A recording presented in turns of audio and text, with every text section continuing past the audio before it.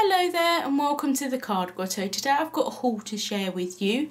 Most of these items I bought in the month of May. A couple of them I did buy in April as well. So as I usually do, I thought I would share with you what I got. So first of all, I made an order from Wow Embossing Powder. They've started to stock pink and main products, which is really great. And they are a little bit difficult to get hold of here in the UK. So I picked up this Thanks die. Really like the font on this Thanks, and also I really like that you get the bubble with it as well. I really like using those kind of dies now.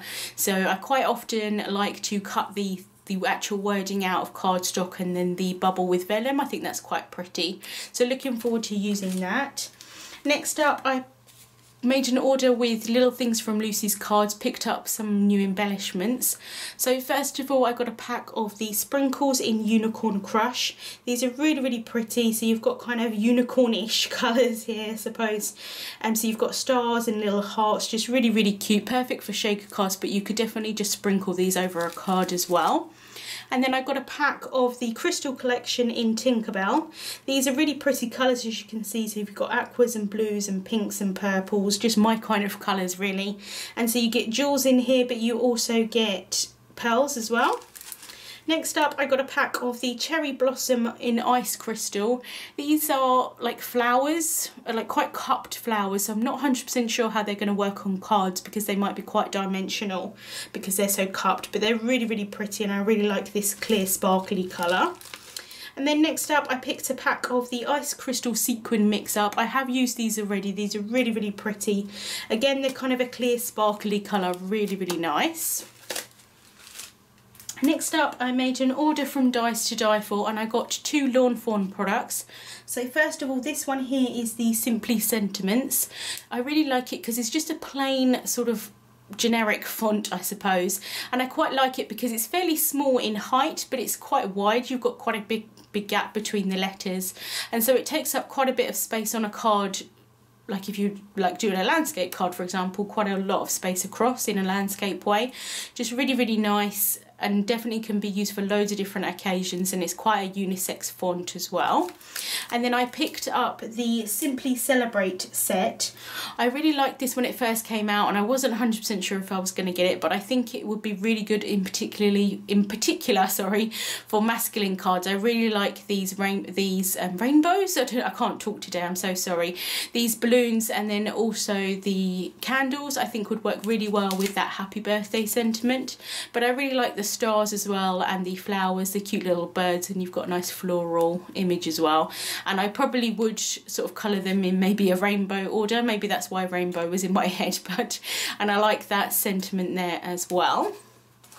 Next up, I made an order from Bumbleberry Crafts, and I got two new products from Birch Press Design. I saw Jennifer Maguire use these and kind of fell in love with these cute little sentiments. So I got the Hello Sugar script first of all. I got the smaller size as opposed to the bigger ones.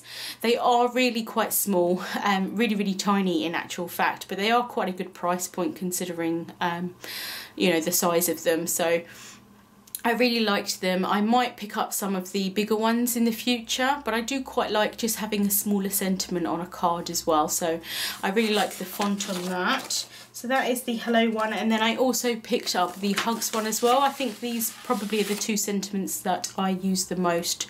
So really nice.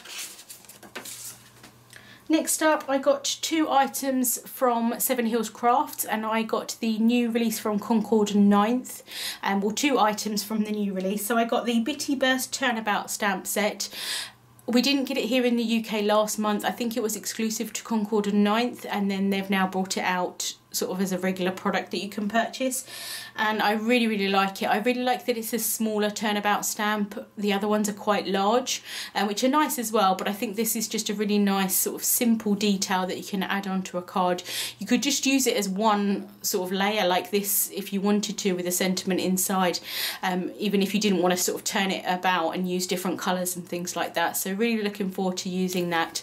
And then I also picked up the Bitty Thank You dies as well. Again, I thought this was quite a nice font, something a little bit different, but I like that they are sort of joint up letters, and they're not too big either, so you could use this in the middle of this stamp here if you wanted to as well.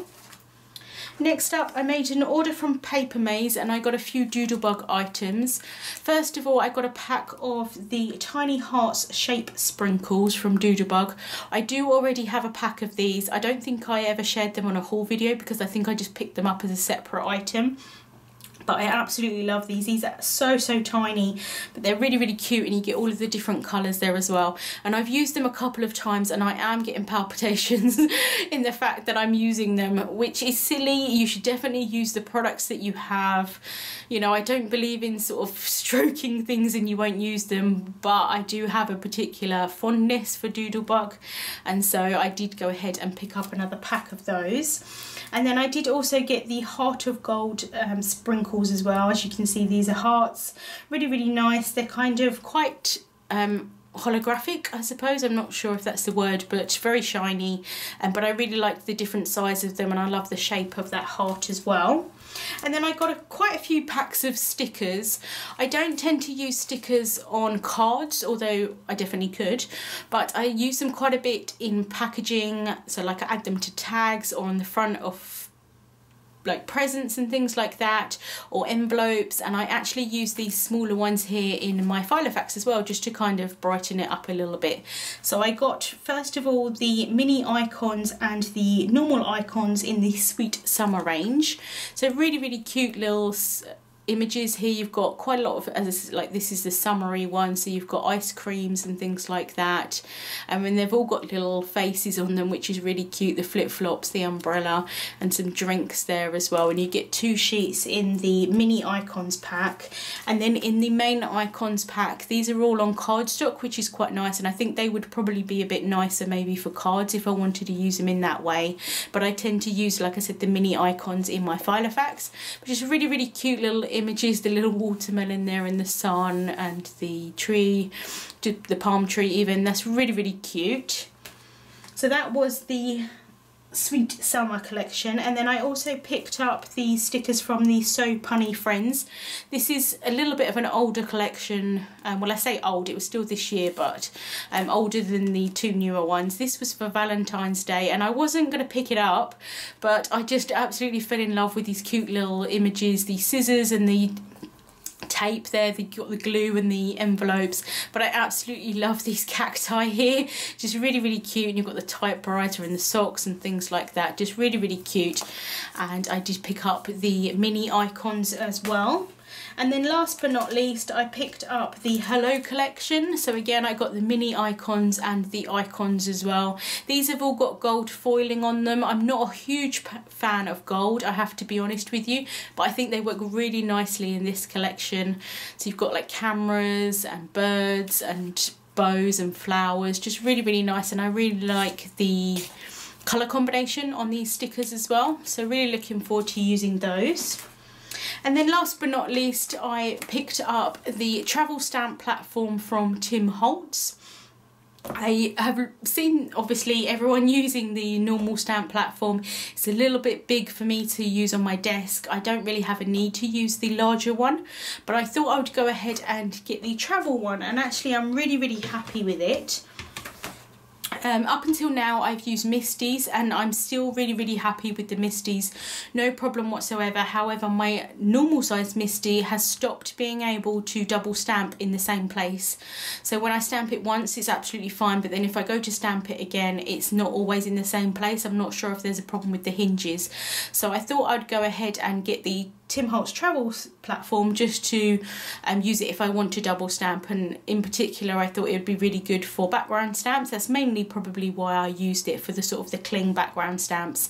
And I've used it a few times, really happy with it. It's a really nice size, it doesn't take up too much space on the desk, and it was a pretty good price point as well. I did manage to get hold of it from Joanna Sheen. I think there's still a little bit of a difficulty in getting hold of it here in the UK, but they had it in stock, so really happy that I managed to get hold of that. So that was a look at everything that I purchased in the month of May and April. Thank you so much for watching. Links to the products will be in the description bar here on YouTube and also over on my blog. Thank you so much for watching, and I'll see you soon.